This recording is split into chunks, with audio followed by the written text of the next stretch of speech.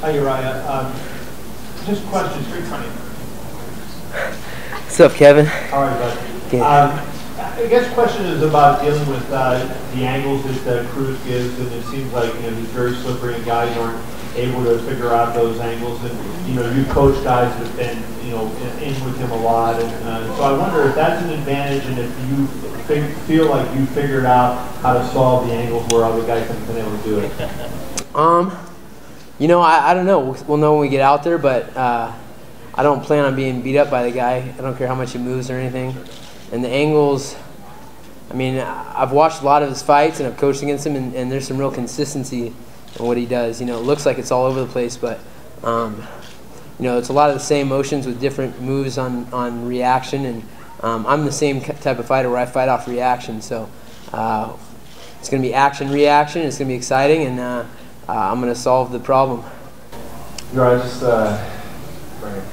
give your thoughts about Dominick after the first time you fought him. I mean, now it's 4 years later, you guys are fighting in one of the biggest fights the UFC is putting on. Did you ever imagine him getting to that point? I mean, he was undefeated when he fought you, but did you think he was something special the first time you fought him? I didn't think much about him. I don't dream for other people. I dream for myself, so I didn't pay much attention, to be honest. And credit to him for sticking with it. The greats in this sport are consistent and persistent and don't stop when they get face adversity, so credit to him on that. But I'm that same guy. That's the reason I've been at the top of every organization and every weight that I've been in since I started in this game, since my third fight. So you're looking at two guys that are determined and hungry and want that belt. So didn't think about him at all, but he was thinking about me a lot. Almost kind of weird, but what are you gonna do? What kind of advantage do you think having your first UFC fight under your belt gives you over him, who hasn't been in the bigger stage, the bigger cage yet? Not much. I don't think he's the type of guy that really gets bothered by that stuff. I don't feel like I am either. But we actually had to spend some time together doing something for the troops, and he was big. He was cutting a lot of weight. He had a couple pounds on me, maybe about 5 pounds. So.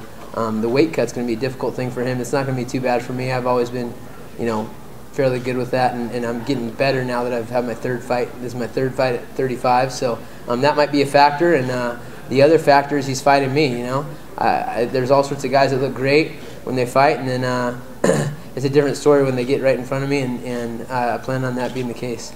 Yeah, Urijah! Yeah, what's up, Tito? It's our boy, California. With his style, the way he moves around so much, does the bigger cage give him more room to move around? Is that an advantage to him? I don't really think of it like that. I'm not like a guy that cages people up and stuff like that. I like a lot of open motion, like the scramble and stuff like that. So, people talk about his speed, and he looks pretty fast, but I'm very fast. And you can see I just did my workout. I did 25, 30 minutes straight, no problem.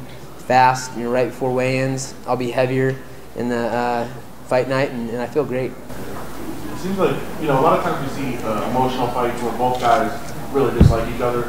Here it seems a lot more one way. Dominick seems to dislike you a lot more than you dislike him.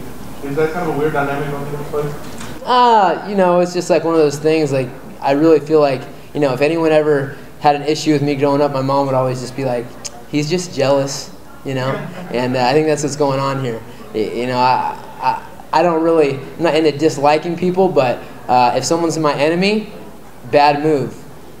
That's the way it's been my whole life, and so I plan on making them look dumb outside the ring and beating them up inside the ring. Mess with the wrong guy. You talked about Urijah, how you haven't really been thinking about it, but have you been having fun with all this? How much you've been on his head, and how much the media has been playing along with all this? Yeah, I think it's great. Like I said, I get the green light to strike back. That's fun for me. I can be creative. Nothing too distasteful, but I'm good communicating with people, and I've got nothing to do but train and hang out with my buddies and be creative. I'm not doing anything else. So, this is my life, and it's fun to be a part of all this, including the promotion.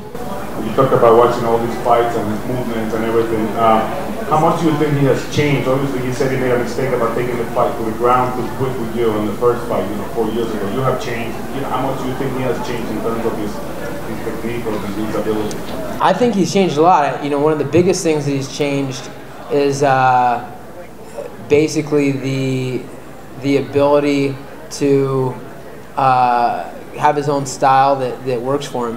He's a lot bigger than the first time we fought, and I think both of us were really small for the weight at that time, just kind of, just the way it happened. But he looked like he's transformed, grown into his body or done whatever.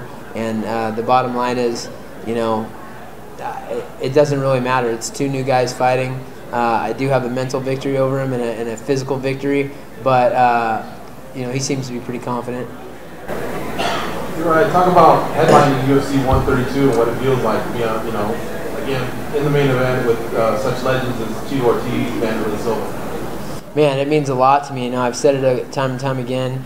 I've been a huge fan of this sport ever since it came out, and I remember the first time watching Tito fight and the charisma he brought, and I like the bravado he had, and I remember being disappointed when he lost that fight to Bolander, being pissed off, and it's been that way for a lot of these guys, Vitor Belfort and Randy Couture, Chuck Liddell, Mark Coleman, Tank Abbott. These are all guys that I was just infatuated with and cheering for, and to be on a main stage with guys like Vanderlei Silva and Tito Ortiz is huge, being the main event, and it's just cool. Right. You mentioned just now you have a mental victory over him. Do you think that you have a mental edge, especially when you two are kind of around each other in the same room? Did you ever get that sense that you kind of, that you just have that advantage over him? In the fight world, who knows? But in the real world, yes. And I feel like, if we ever can be cordial, there's a lot that I could teach him, and I think he knows that. So I think there's, although he dislikes me, I think there's some admiration there that he's, not letting on about, and that irks him also. So, the bottom line is I don't really care about anything inside or outside the cage. I care about getting that belt and fighting tooth and nail for it. Out of all the fighters that participated today, you probably had the most intense media workout. Almost all of it was stand-up. Obviously, as a fighter, you have to work on every part of your game, but for this specific fight or this specific opponent, was your stand-up the focal point of your training camp? No, not necessarily. I spread it out pretty well. For this, I have to use my time sparingly. I was up this morning doing interviews all day, and I had to, do, questions for the countdown stuff and everything else. So I'm putting all my workouts in right here, getting a good workout in so I can lose some weight, and that was the most intense that I could do right now. I didn't really feel like getting in a grappling match, but I grapple tense, my favorite thing to do.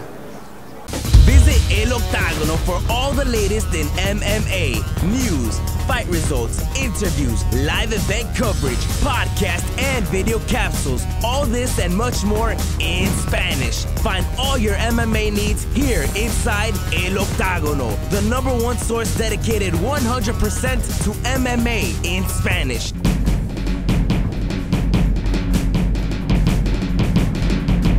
eloctagono.com